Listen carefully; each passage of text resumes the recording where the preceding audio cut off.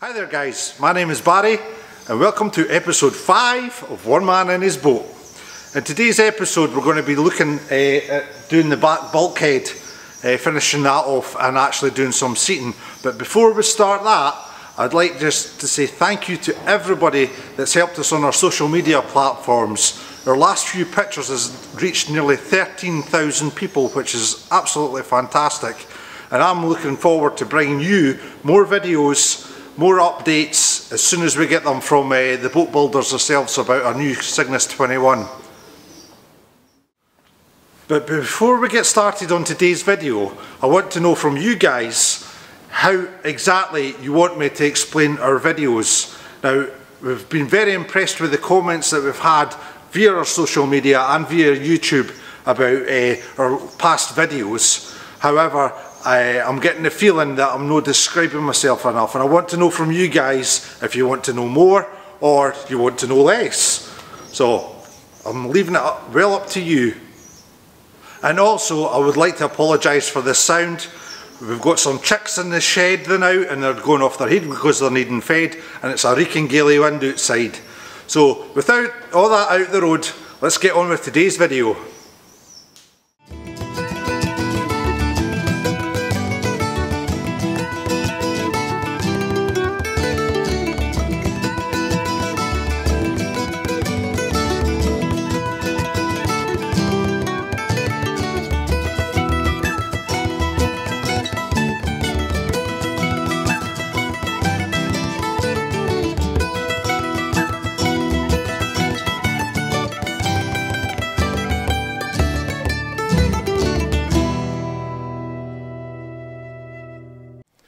Right, we're at the back of the boat now. We're at this back bulkhead, and I'll quickly give you a run through what all happened here.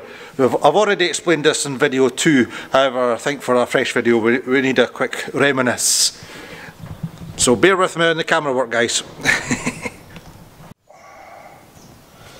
Right, this is the back bulkhead.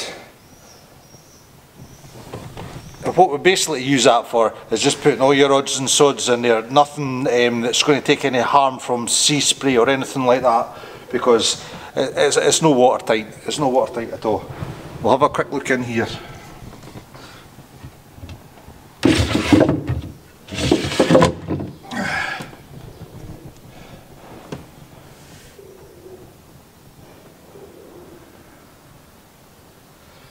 Now today what I want to talk about is these little bad boys here, is the way I've fitted the top and bottom rails. Now these top and bottom rails, the last time I refurbished the boat, were in solidly without bolts through, and it was suggested for Jackie Tagg, the last owner before me, that it would be easier to take them off so we could actually take the doors off and work on the doors. So this time I've come up with this little idea, which we've got a piece on the top with a batten on the front and then bolted right through the bulkhead.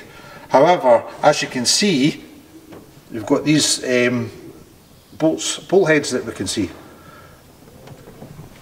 Now the way we actually get rid of these bolt heads is by covering them up, and what we use is called plugs, and basically what you need is a set of plug cutters. Right guys, these are the plug cutters. And what they basically are is a drill bit that cuts an outside diameter off a piece of wood and leaves you with the inside. Now this set is actually a straight set. What I actually need is tapered, and also the plug cutters that I have here aren't the same size as the hole here. This is 20mm. So this is where I had to go on to, shall we say, a well-known auction site and buy a big bag of these. Now this is what the plug looks like when it's tapered. Obviously, as you can see, it's smaller on the inside, thicker on the outside. Now the inside diameter is the 20mm and the outside is about 23, I think, and it's absolutely perfect for just going in these holes. As you can see, it actually sticks out a wee bit away from the actual batten itself, So for all you that don't know, how do we combat this? Well, first of all, we have to glue the inside edge with some waterproof glue. Then we have to make sure that the grain of the plug is going in the same direction as the grain on the actual batten itself. Then we'll put the plug in nice and tight, get a right shove in, or just a light tap with a rubber mallet or something like that. Leave it to dry for at least overnight, and then come back, saw, we'll get a bit closer in, saw what we can as close as we can get to the batten of the wood, and then sand the rest down. Oh, excuse me. Sand the rest down flush, and then this piece should be ready for varnishing. Far easier doing it this way than we actually did with my beautiful bulkhead at the front. Yes, it looks fantastic, however, at least 3 days work there, and then that's just, wow, crazy, crazy. Whereas this, I built all this in an afternoon. So, just goes to show, build first, varnish second.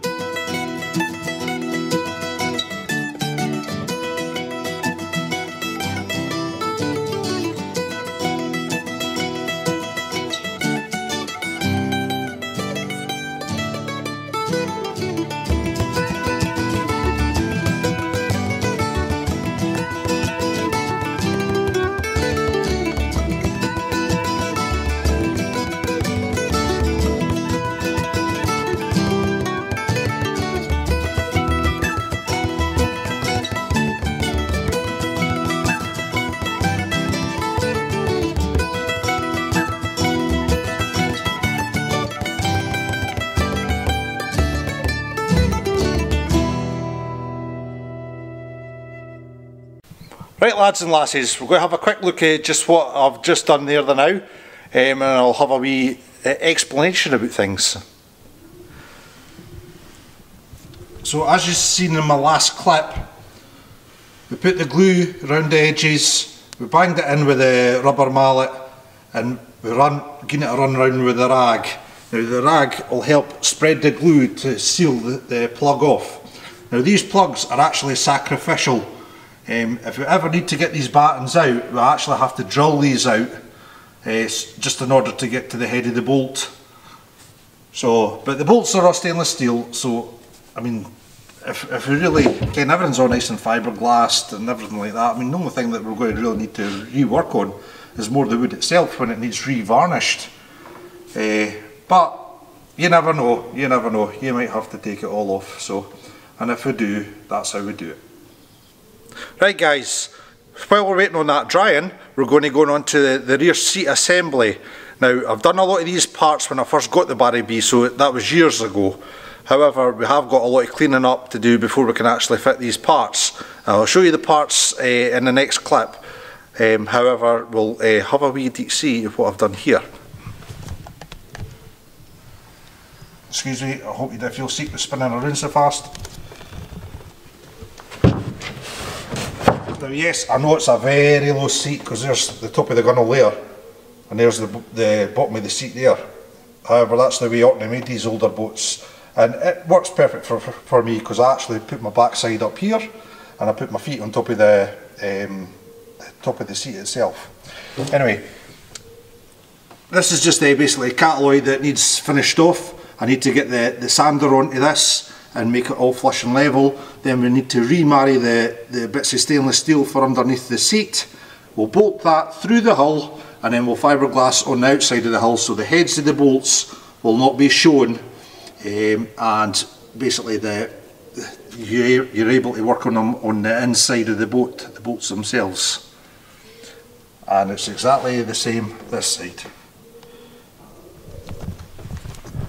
But what the trick is actually making sure that they're the right level down for the edge of each lip, and then the seat is actually sitting level. Because actually the last time I done this, I made it all nice and level, but something was wonky, and I don't care if it was the back bulkhead or what, but it just looked a little bit out of place, but we'll do a lot better this time. So this is our stainless steel sitting apertures. I made these years ago when I first got the Barry B, so I did remember when I actually made them to label them. As you can see, front port side, front hull, there you go, front starboard side, and it's the same with the rear, both sides, port and starboard. Now, one thing I will say about these pieces is the holes are at different angles, not angles, different depths, and that's all because the last time I'd done this, I'd done everything in line, and we had a lot of bother fitting the actual seat because the bolts knocked heads with each other. Whereas if you do it this way, that's like 40mm in, that's 20mm in, then the bolts are far enough apart that you can get a nut in here and then a nut in here. I'll explain all once we come to actually fit the seat. So here we are at the rear of the boat, guys. And this is the exact spot that the new stainless steel parts will go. As you can see, I've already pre-catalloyed these, and they're needing a good sand down and prepared for re-drilling and fiberglassing over. So we'll get on with that. Right guys, now we're going to go on to what we actually use to buff everything down to get the next stage done. And here we are. We can use our lovely little Black & Decker grinder, or we can use the orbital sander. Now for this kind of fiberglass work, for buffing everything up, I actually like using this one because with this one it's a bit aggressive. It's okay if you want to take a lot of fiberglass off, but if you just want to take it down a layer or two, this is not the one to use, but it's good as a backup. And also, as you can see by the flap disc that's on it, it's a wee bit concave,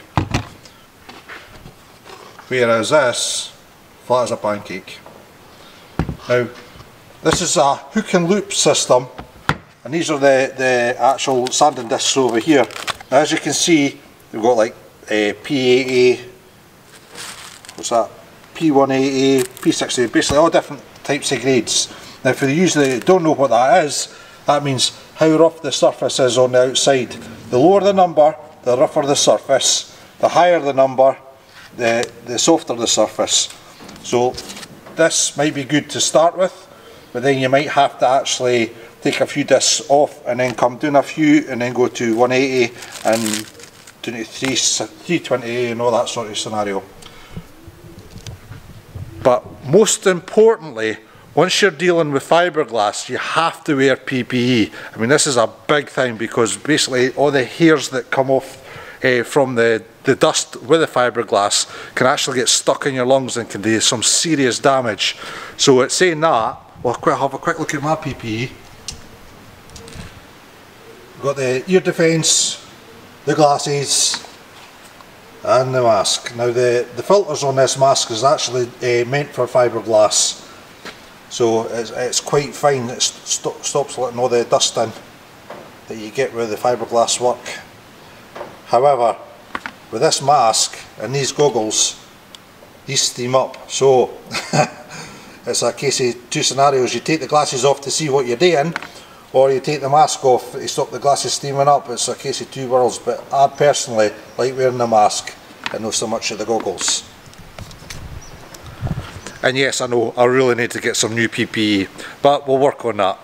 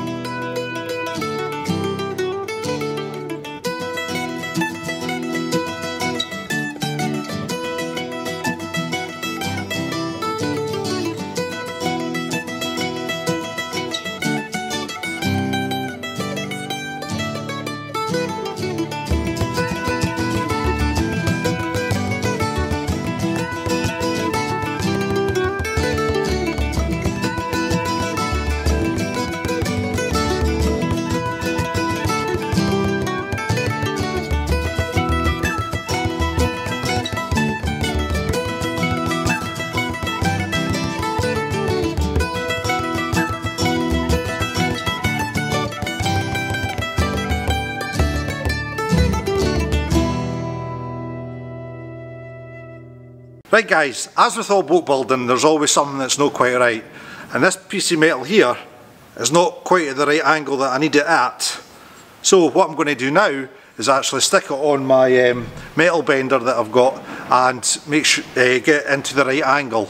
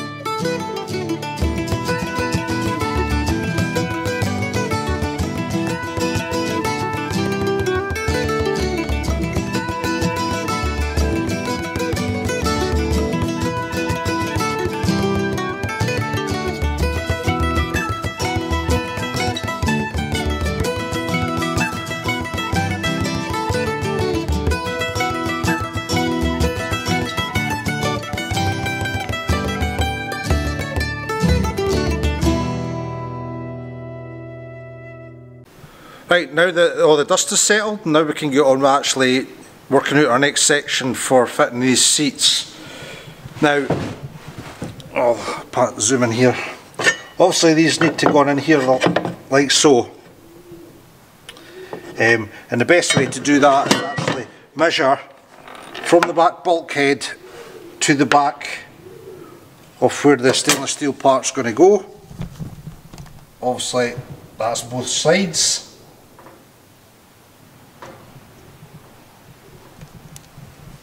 Then we'll mark the holes on the bottom there and then pre-drill them. Now I'm just only going to pre-drill them with a 2.5mm drill, but at the present obviously they need to go up to 10mm, but we've got a small problem that I'm going to talk to you about in the next clip.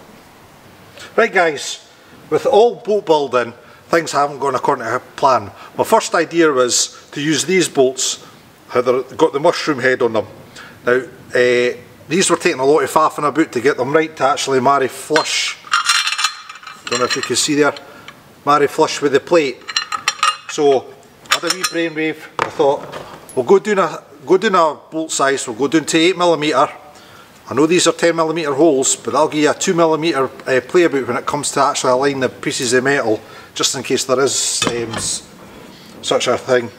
What I'll do on the outside of the boat for this is actually cat alloy over the top once they're in position, and then fiberglass over the top of that. If you look at both bolts, there's not much a difference in height in them. Maybe 1mm more, even that I wouldn't say. So it's not going to make much of a difference on the outside of the vessel. So guys, just a quick recap of what we're actually going to do. It's a different day for me. Basically life got involved yesterday, so I had to sack it, and then obviously we're at a new day today. So I don't care if you can see the pigeons.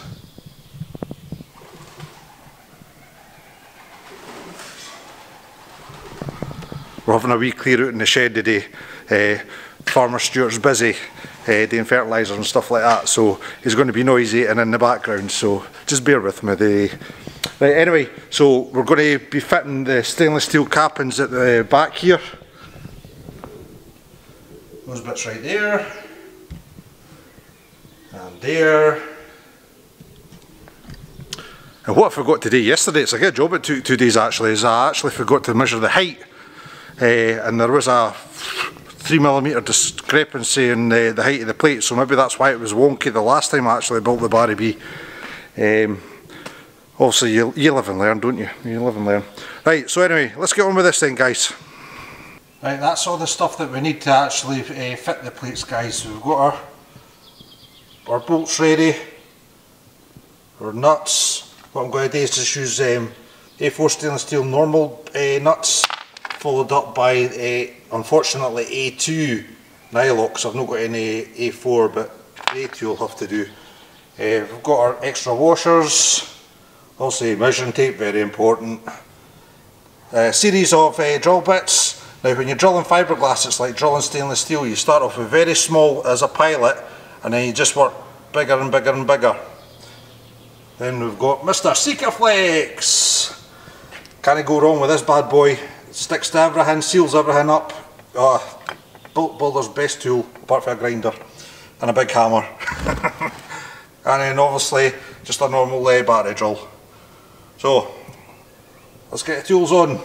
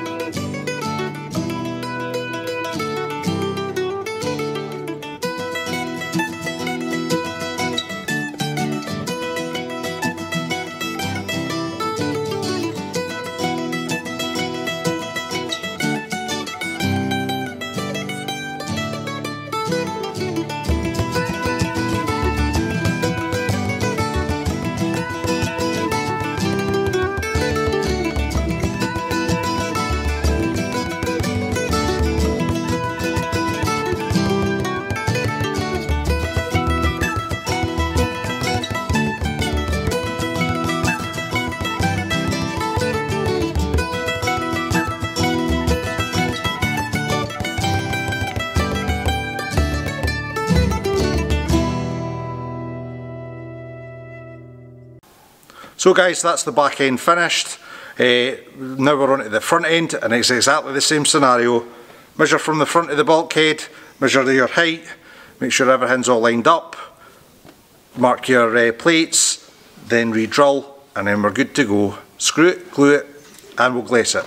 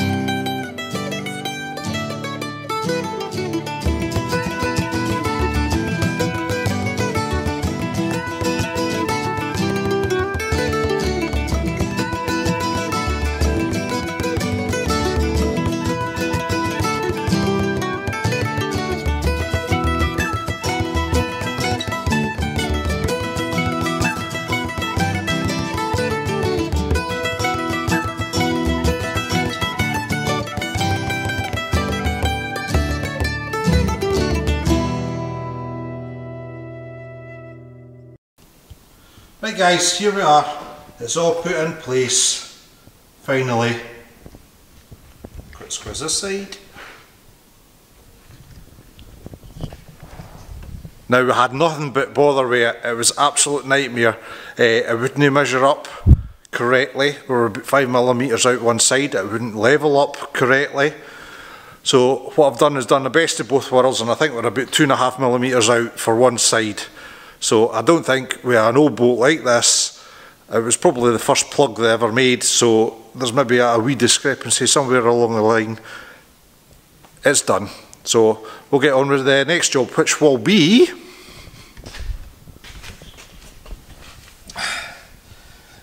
the bolt heads down here. What we're going to do is cover them in catalloy, smooth it all off so it's nice and flush, and then we're going to put on a couple of layers of fiberglass over the top. So guys, how do we make catalloy? Well, basically all it is basically talcum powder mixed with resin and then a wee drop hardener in it, and it's the bee's knees for doing little jobs like this. See? So that is just talcum powder. Right, so here we go, we've got the dry powder in there, and all I want to do is add a little bit of resin, nothing exciting.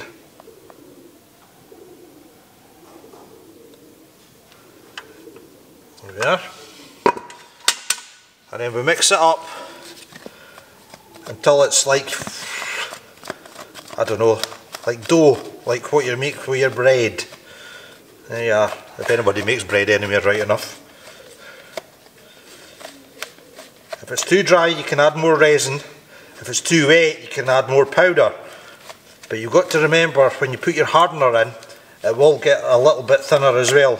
So don't put too much resin in.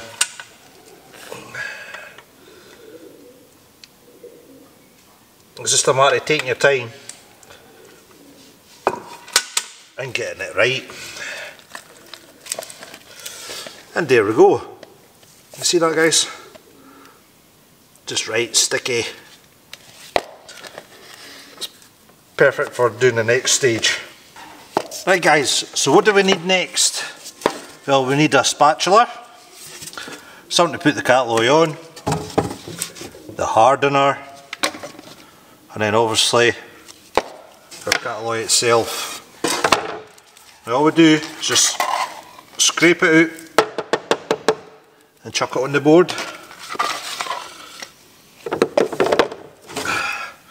Just like so. Make a small inkwell. And then we've got to work out how much hardener we put in. Now this is winter hardener, so we need not as much. Right. On this there's little numbers on the side of the tube here, and we're only going to 4, which is about 4 ounces I think. You just add that to your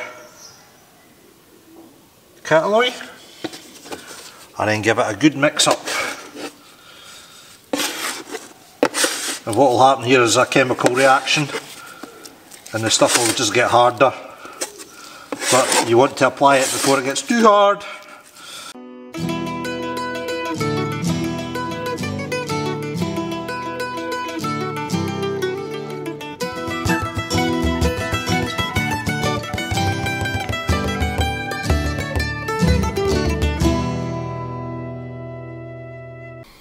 Right guys, that's it done.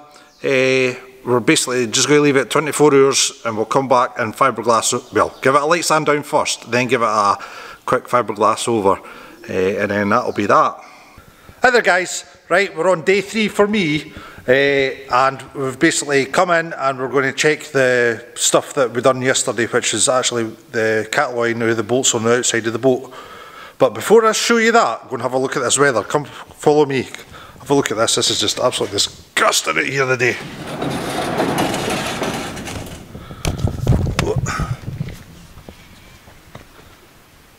That's the review for this morning. Yeesh. It's been like that all night as well. In fact, it's actually a lot lighter because the rain was tenfold. Anyway, let's go and check our work for yesterday and then we'll see how we get on with there. Here we are. I brought some extra light in because it is dark and boggly in here. So it's not too bad.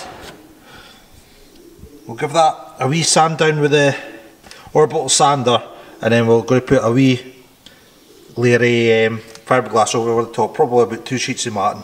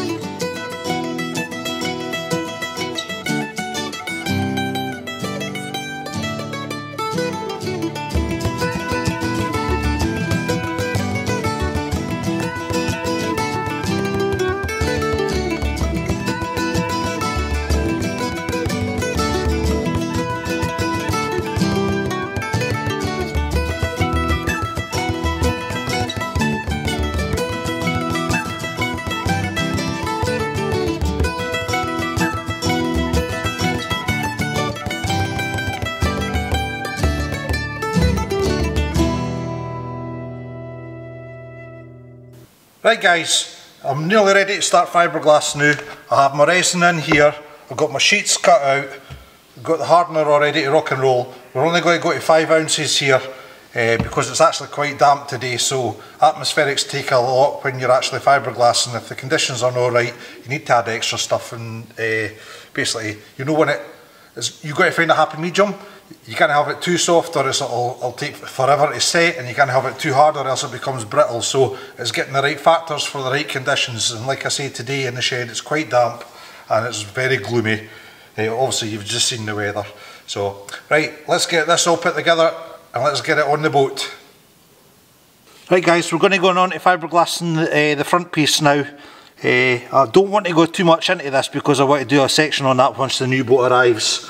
So we'll just go with the flow. The basics is you put a layer of resin on where you want to put the mat in, give it a couple of minutes, then put the mat near the top and then batter away with the resin on top, then roll it all off. So we'll get on with that then.